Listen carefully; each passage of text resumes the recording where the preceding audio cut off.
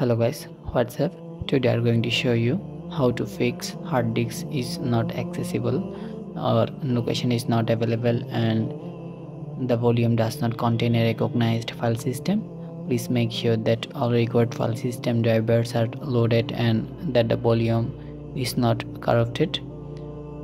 So today I'm going to solve this problem in Windows 10.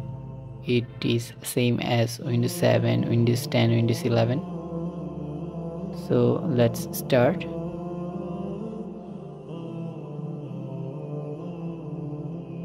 I'm going to check properties first.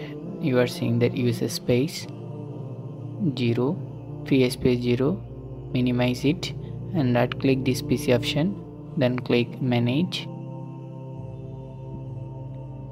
maximize the window, then go to disk management, click disk management. Now there is no local disk Z. You are seeing that CEF, there is no local disk Z, but above you are seeing that a disk file. I'm going to refresh it. Disk Z healthy logical drive, capacity 1 MB, free space 1 MB. So select it, right click on it, change driver letter path, then remove, then yes. Now we are seeing that Z disk partition Z has gone from your diskpart. Now go to the disk PC option.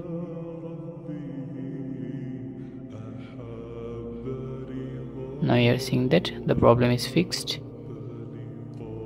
There is no local disk Z now. So that's all. Thanks for watching.